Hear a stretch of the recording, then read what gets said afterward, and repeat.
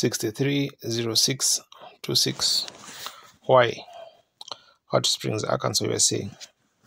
Good evening, friends. It's really a grand privilege to be here tonight, and one thing to be back in Arkansas, and another thing to be on the conference. I believe this is my first camp meetings that I have attended for a long time, and I had the invitation to come.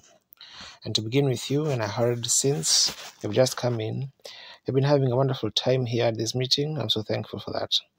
And I, coming up along the road just a few moments ago with my son, and we were talking about years ago when I first came down here to Arkansas, was the first time of my meetings. When I first started off, it was in Arkansas, in the evangelistic type of the meetings now anyhow. And since then, been 7 times around the world, and now back in Arkansas is like bad money, always returns it. I have everywhere I've been, I suppose, in the United States. I've asked any people here from Arkansas. I've always had friends from Arkansas, pretty near everywhere. And I've always said some of the truest hearts I believe that ever beat was under them old blue shirts down here in Arkansas. Real fine people. I love you. And I'm grateful to God for the opportunity to be back tonight in Arkansas, be here with you. And so I think we got 3 nights yet left in the convention, and to have the opportunity to come in and express my love to Jesus Christ and have fellowship with you people and our fine bunch of brethren here, who many of them I don't know. I just looked around and seen one that I do know, Brother Jack Moore, and I happened to, and Sister Moore, happened to recognize them then, and certainly happy to be in. Now I know all day long you must get tired, physically tired. We never get tired of praising and blessing God for His goodness, how wonderful He is, but all day long. And then when nighttime comes, then here I come in, and I kind of one of those ministers that's been given the idea of speaking a long time, but I don't think we'll do it now because of this squeeze in the convention. You've had great speakers, no doubt, all through the day and through the convention, and then to stand up here on the platform, why, before all these fine speakers, that I feel pretty small and stand here.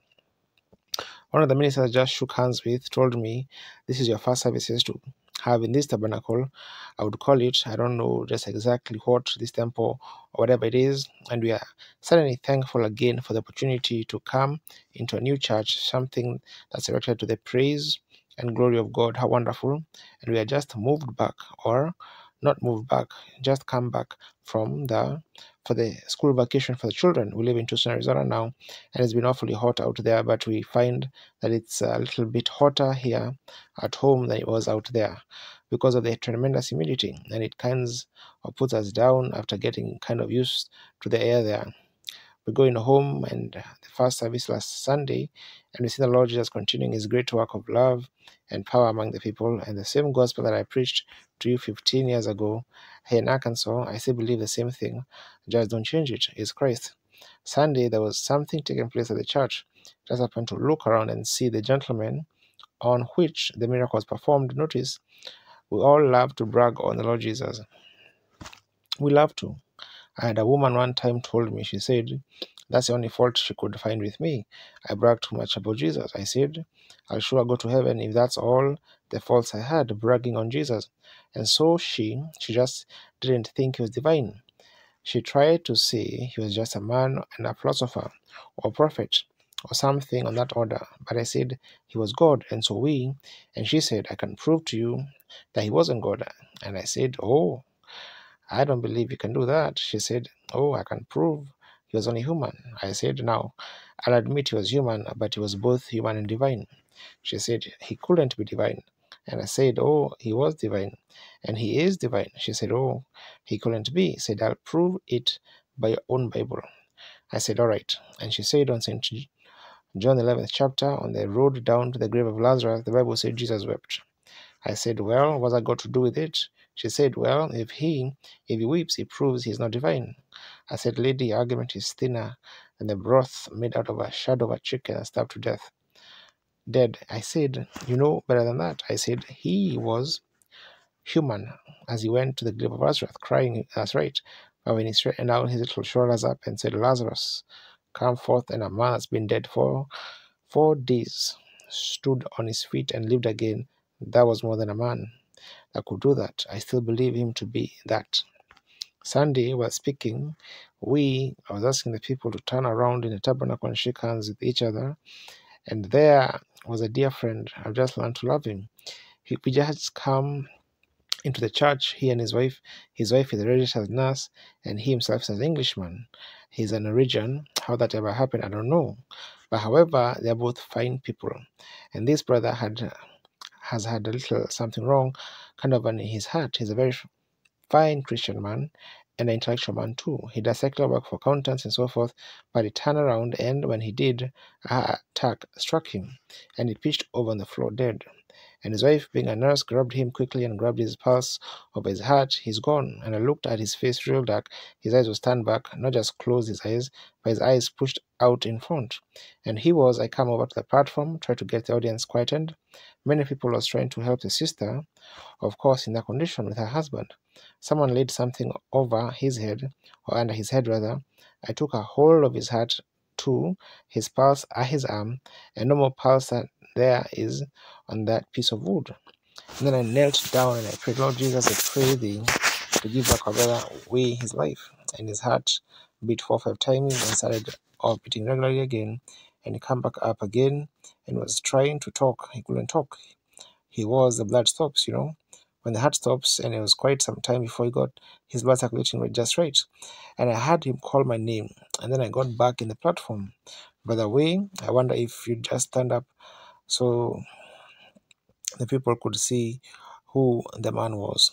That's a man that dropped dead Sunday morning of heart attack. Sister Wei, his wife, and us, who's standing there to take his pulse to see that that sounds very strange maybe to people who wouldn't believe these things, but I have seen the Lord Jesus raise the dead many times, and that's not new to us. So I think it's fine to brag on Jesus, but I think it ought to be some truth what you are bragging about. So I've seen him in the last 15 years in many infallible cases raise up the dead, especially one in Mexico, where Brother Moore and I was standing in the Mexico City. A little baby died one morning at 9 o'clock with pneumonia in the doctor's office. And the little woman, we couldn't get her to the well. The man had give out all the prayer cards, and we just had to number them as they would come up. There wasn't no more prayer cards, and the little Spanish sister, about, I guess, 25 years old, had a little dead baby, and it was raining, and she had it under a blanket. And the night before that, there had been a blind man that was probably as old as my father would be, probably 70 years old, blind, and he received his sight when I was praying for him. And that night platform, practically as wide as this is across here, was just ricks of way high, 2 or 3 feet, with just shawls and hats and garments that had been laid up there. And this little woman was trying to get up there, and Billy Paul, my son, came and said, Dad, I got pretty near 300 ushers there, and all 300 can't hold that little woman. She had a dead baby under her little blue blanket. I said to Brother Giacomo, go down. Brother Giacomo and I have a lot of things in common. I don't want to say we look alike because he's such a handsome man, but one thing about Brother Mo, with both path our hair the same way. We have a lot of things in common. I thought she never did know me, had to let me down on some ropes and things to get in. So I went down to pray for the little baby. I thought, well, they won't. She'll never know the difference. And so I started to speak again when Brother Espinoza, many of you brethren know him from the West Coast, and doing the interpreting. This was out there by the bullring in Mexico City, and I looked out over the audience and I seen a vision of a little Mexican baby sitting, smiling at me. So I said, bring the little lady here. So I laid hands upon the little deaf, stiff, cold form. His feet began to kick and he began to scream. And there he was alive. And I sent a runner, Espinoza did, to check with the doctor to get a statement before we could read it out. And the doctor wrote an affidavit that baby died that morning in his office about 9 o'clock. And this was about 10:30 that night. And the baby was living today, enjoying good health to the honor and glory of God. So seeing many things take place, we wouldn't have to say about the way there, but truth is truth. And God doesn't do these things just to, He wants it to be known. and people to know that He loves them. And by the grace of God, Brother Ray sits among us tonight, living. We're thankful for that. I thought being on the campground, coming in, just don't want to interrupt the great time. Billy was telling me this afternoon, said, you talk about real old-fashioned Pentecost. Said, you wait till you get up there. Said, they sing like they have had the experience for 50 years. I said, I guess some of them has, yeah, for 50 years. And I just love to get into a meeting like that. I believe every one of us do, where we just get right into it. Like I used to tell a little story about fishing. Up in northern New Hampshire, I was fishing for trout, and way up at the head of the mountain, I had a little tent sitting up there, and those little little pup tent from the government, and I had found a place where there was many trout was back under a bush.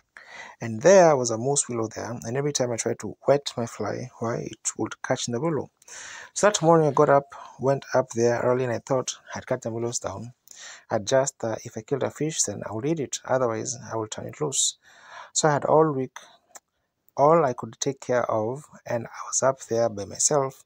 And while I was gone that morning, on my road back, an old sow bear and two little cubs has got in my tent, and you talk about wrecking things. They really had wrecked it right, and they had tore everything up. And I thought, when I come back, I had a noise, and I looked around some little bushes I was coming around, and the old mother bear and all of them was just having them a time, raking through everything. And she saw me, and she ran off and called two little cubs. One of the cubs came, and the other one didn't come. Little bitty fellow, Spring, he was just as so high, and he was sitting like this. And I thought, well, what's the little fellow so interested in? And I got around and looked. I said to her, get out of there, get out of there. And he just sit there, I thought, and I watched the old mother, because, to fool with her cubs, she would scratch you, So I watched. There's a tree pretty close, and had an old rusty pistol laying over there in the tent. Was probably broke up then, and anyhow, I wouldn't want to shoot the old mother and leave two orphans in the woods. So I kept watching this tree, getting around to see what the little fellow was so fascinated. And I like pancakes. We're all Southerners, aren't we? Flapjacks is what they are down here, So, and I really love them. And I know there's not much Methodist about me. I really like to pour on the molasses. I really baptize them right, pour it all over them. So I don't like just a little bit sprinkle like you get in these places here. A little thing. I like to get where you really pour it on, and get them mixed good and heavy. I had me a half-a-gallon bucket full of good old sorghum. This little bear had got the top off, and he was really enjoying the molasses. Kept watching him around the corner. He take his little paw and stick down in his bucket, and didn't know how to get the molasses out. So he just sticking his paw down in my molasses and then rake it up and lick when it come down. I tell you, when I finally got around and got his attention, he looked at me. He couldn't see me. He was molasses from the top of his head all the way down. His little belly was just as full of molasses, and his eyes, he couldn't open his eyes to look at me, trying. I thought, that's right. There's no condemnation to them that's eating. Puts in the mind of a good old Pentecostal meeting. When we get our arms down in that honey jar, about that deep, of that Pentecostal honey, the strange thing about it, after I got his tummy full and my bucket sopped out, he went over to his mommy and little brother, and the mommy licked him. So, I hope we get so much on us here that when we go home, those who didn't come will lick off of us. A little of experience. Tell them about how great things the Lord has did down here in Hot Springs. The Lord bless you. And now I believe they told me that they didn't get it in time or something another to announce to give out prayer cards to pray for the sick. Some numbers on cards, we call them and pray for them. And now like that. So it's give me one night to kind of get acquainted. And so tomorrow night, I think they're going to give out their prayer cards sometime in the afternoon. Is that, yeah, you're already 6 o'clock. 6 o'clock tomorrow evening. Now I thought tonight we just a little portion of the scripture here and read it and see if we will could find what the Lord would have to tell us. And just before we open the book, let's speak to the author of the book as we bow our heads. Before we pray, and your heads bowed, and all the cares now, the frolic of the day and the little senses of humors you've had, let's just push it aside now because you're approaching the King. Is there any special request like to be remembered? Just would you raise your hand and say, Lord, write down in my heart, just hold your request. Heavenly Father, we deem this such a great privilege, God Almighty, to come into the congregation of the Lord to fellowship together, testifying, telling of the great things that you have done and the places that we have been. And it just reminds me of Acts 4 in the Bible when they returned and was speaking of what the Lord had done, and they all prayed, and the place was shook where they were assembled together. God, we are not so anxious tonight to see the building shook, but we would like for you to shake us, Lord, shake our understanding, shake our being, our emotion, our hearts of understanding, that we might live here tonight more determined than ever to serve you, that we might feel the presence of a new, fresh Pentecost, of a Holy Spirit pouring out upon us afresh and anew, like down in these woods and hills in Arkansas 50 years ago, when the forefathers come through here in horses and wagons preaching this gospel. Dear Lord, may we, the bearers of this great worthy cause that you have sent through here, may we not be ashamed of this great thing, but may we walk in the footsteps of those who went before us, Lord, packing the banner of the Lord Jesus. May others who have not yet accepted this great plan of salvation that God laid down for us in the Scripture, foretold all the way down through the Old Testament, and today we are enjoying it, may there be a great shaking among us, Lord, and a renewing of faith and a renewing of efforts. I thank you for this convention, for this bunch of people who are still holding on, Lord. In this hour of trial has come upon the earth to try those who are professing to be Christians. May we be found at the end worthy to enter into the joys of the Lord that has been prepared for the redeemed since the foundation of the world. Bless the word, Lord. Remember every hand that went up. You know the objective, you know the motive, you know the request behind that hand. I pray, God, that you will grant to each one. May every man, that woman, boy, girl that put their hand that wanted more salvation or closer walk or to know you as your Savior, may they never leave this ground till that request is answered. To those who are sick and needy, we pray, God, there will be such a wave of healing across this place that there will not be a feeble person that comes on this ground will live in the way that they come on. You who can raise a man up from the dead and present him here before us, it shows that you're the same God that stood there by the grave of Lazarus, called him out from among the dead. Father, let them know that you are the same yesterday, today, and forever. Here stands one among us tonight, just a few days ago, called back from the land beyond the shadow of a man's knowing in this life. How we thank thee for this. Bless us together now as we study your word, for truly thy word is truth. Thy and thy word are one. They cannot be separated. So we ask your blessings upon us, Father, as we wait upon you to speak to us tonight through Jesus Christ our Lord. Amen. Now, if you will, I'd like to turn to scriptures and so forth. I kind of laid down on the bed and went to sleep. The first thing you know, Billy come up and said, let's go. Said, you mean it's church time?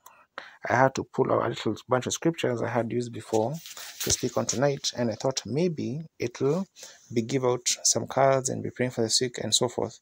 I've noticed since I've come in here, 2 people are laying on cots, perhaps come to be prayed for tonight. Now, and the Billy come back said, I just didn't get in time, Daddy. Talked about it, said, we'll try tomorrow night.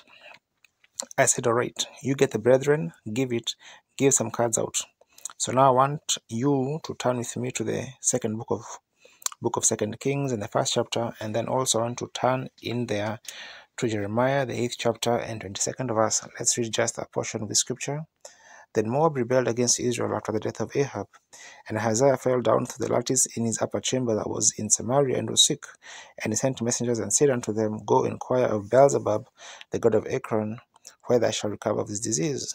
But the angel of the Lord said unto Elijah the Tishbite, Arise and go up and meet the messengers of the king of Samaria, and say unto them, Is it not because there is not a God in Israel, that you go to inquire of Beelzebub, the god of Ekron? Now therefore thus saith the Lord God, Thou shalt not come down from the bed on which thou hast gone up, but thou shalt surely die. And Elijah departed. And then in the book of Jeremiah, the 8th chapter and the 22nd verse, Is there no balm in Gilead? Is there no physician there? Why then is the health of the daughter of my people not recovered? I want to speak, if we would call it on the subject, why. It's a question, and God is asking this question. And God is eternal. We know He is everlasting. He never had a beginning, or He can never have an end. Eternity never started, it never ends, because it's eternal. And God cannot change His mind nor His way. That's why that we as people who will not accept creeds if it's contrary to the word, because we believe that God and His word is the same. We believe that the Bible says in St. John, the first chapter, that in the beginning was the Word, and the Word was with God, and the Word was God, and the Word was made flesh and dwelt among us. Therefore, when God says anything, He cannot tomorrow or any other time ever take it back. When God is ever called on the scene to make a decision, and His one decision is eternal, it can never be changed. And God was called to make a decision for the human race in the Garden of Eden. When the first sin was committed, could He ever be able to redeem His lost child back into fellowship with Him again? And He fixed one program, and it's never changed, by the way of the blood. And for all the scriptures, it never did alter or change, and it never can, because it's God's decision by the blood. Although we try to alter it, you have tried to educate it, you have tried to denominate it, you have tried to do everything there is in man's law to try to change that, like Adam did by the fig leaves and so forth, but it still ever remains. The blood is the only place of worship. Therefore, together tonight, we can stand not as one denomination, maybe many of us together, but we can't stand here to represent one denomination. We have to stand here in this fellowship under the blood of Jesus Christ. We can all be brethren, sisters. God makes a way for man, and then man refuses to walk in that way. Then God has got a right to ask, why didn't you do it? And that's what He did then, and that's what He does now, and that's why He will ask at the judgment. They've asked, why? Now, a scripture reading started off just immediately after the death of Ahab, a bad king, a borderline believer, a man who knew what was right to do, and yet did not have the courage to step out and do what he knew was right to do. I just think, if this world isn't contaminated today with Ahab's, this Christendom that we live in is contaminated with Ahab's, with man who really know that it's right to give your life and be to God and be filled with the Spirit and follow the teachings of this Bible, and yet without the courage to stand and do it. Reminds me again of another situation like that in Sodom. The Bible said the sins of Sodom vexed the righteous soul of Lot daily, and how that the earth man's soul was righteous, and he looked out upon the sins of the land, and he knowed that what was wrong, that they were doing wrong, and yet without the courage to stand for his conviction. No wonder the whole world has become a Sodom and Gomorrah, and how that the Lord today across the nation and around the world, standing in churches, who is convinced that Jesus Christ is the same yesterday, today, and forever, and that His power is just as real today as it ever was, without the courage to stand in the pulpit and denounce sin because of some barrier that would excommunicate them from a fellowship that they had joined into. Still come back to the blood of Jesus Christ, the only remedy. Why? Why? Ahaziah the son of Ahab, had been brought up in a kind of a home that was a lukewarm home. He wasn't altogether Christian. His mother was a heathen, and his father had married out of fellowship, married a woman that was not a believer. And that always makes a bad home for any kid to be raised in, that when unbelief and faith tries to mix it together. And now, if the father would have been a real strong man in his faith, the child might have had a better opportunity, but he didn't. He didn't have. He knew that there was God. He knew that there was a Jehovah, and then his mother's gods, and so forth. He was all confused. Then after the death of his father, this boy in this condition kind of mixed up one way and another. And if that in a picture that runs today, one in the family is this away, and one another, and one going this way and one going that way. No wonder we're producing such much juvenile delinquency and all other kinds of stuff under the name of Christianity, is because there is no unity, there is no real call out and stand for God. Now we find that this fellow, falling heir to his father's throne, one day, he, up at the top of his balcony somewhere walking around, he fell through the lattice, might have been over intoxicated and fell through the lattice, down probably on the bottom floor, struck a bench or something and broke a few ribs or bruised him up, and the sickness must have started on the infection somewhere, or the bruise, and caused him to have fever, and he was pretty sick. Of course, them days they didn't have the remedies that they have now, Perhaps the doctors came and done what they could for the fellow, but they didn't have the sufficiency. Then he knew his only thing that he could do would be to go on a higher power than what the doctors could produce in the terminology of medicine. And he thought he would go then, and he sent to his mother. What a lesson that ought to be to mothers. A kid will usually listen to his mama. And he sent to his mother's god Beelzebub over to Ekron, where his statue was, his monument, and said, "Go consult the priest over there, and let them consult the statue of Beelzebub whether I will recover of this sickness that I have or not." But that man really, could you imagine a people who are supposed to be a God-fearing people would let such a man rule over them? It's because of a local condition. It was a condition that the church had got into that put such a person in power or permitted it. I don't think times have changed very much. They still seem to be a whole lot of the same thing, not the same way. And let this man rule, have the say-so over the country, that would control some statue over some pagan idea about his condition. And then, behind it all, no matter how much it seems that God has turned his face from the people, he does at some time to see what kind of an attitude you take. Every son that comes to God has to be tried and chastened. And then there's a little spot in a man or woman when they are born of the Spirit of God that's eternal, and you'll get into a place sometime where everything that's human about you in reasoning, the devil can reason it away from you. But when it all breaks away, then if that eternal life isn't there, you will fall also, because you can reason yourself away from God. But a man that claims to be a Christian has no right in the pulpit, or has no right in the office, a leader anywhere, until first he has climbed them steps into a place to where he is born of the Spirit of God, filled with the Holy Ghost, in such a way that nobody can explain it away from him. God, when he sent Moses down to Egypt to deliver the people, first he took him on the backside of the desert, and then took all the theology he had in him out in 40 years, and then appeared to him. He knew more about God in 5 minutes in the presence of that burning bush than he knew in the 40 years of learning that he got.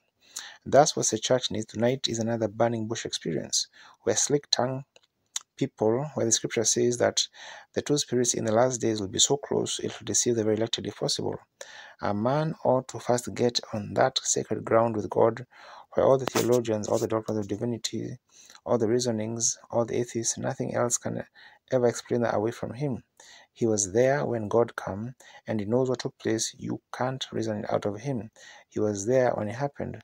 And that's the kind of man we need today in the government, in the church, and anywhere else in the times like this. For leadership, we need a man that's filled with the Holy Ghost. That's what the church needs today, not a theologian, but a spirit-filled, born-again man, full of the Holy Ghost. I tell you, if we had more of that, the church would look a little different than it does in the present time. Things would be different if we just had more man filled with the God Spirit, not going after traditions of the elders and so forth. Now we find that this fellow sent up there to get this information from the gate of Ekron and Beelzebub. But all the time God knew he was doing it. So he had a prophet down there by the name of Elijah. So he spoke to Elijah and said, "Go up there to a certain road and stand in that way." Messengers are coming up, you see. You cannot hide nothing from God, see. No matter what you're doing now, how little did that fellow know that God was speaking to Elijah way down there in the wilderness somewhere, in a little mud hut somewhere, and could tell him to go stand on the corner of the road up there and speak to these fellows and tell them to get back down to him and tell him, "Thus saith the Lord," he's not coming off that bed. And he said, "Ask him, why did you do it? What makes you do it? Is it because there is no God in Israel? Is it because he doesn't have a prophet? Is that the reason he did it? Why? You know what happened. You know the scripture. You've got them in your own palace. The priests around there, no doubt, you've read the sins are boring. And why did you do such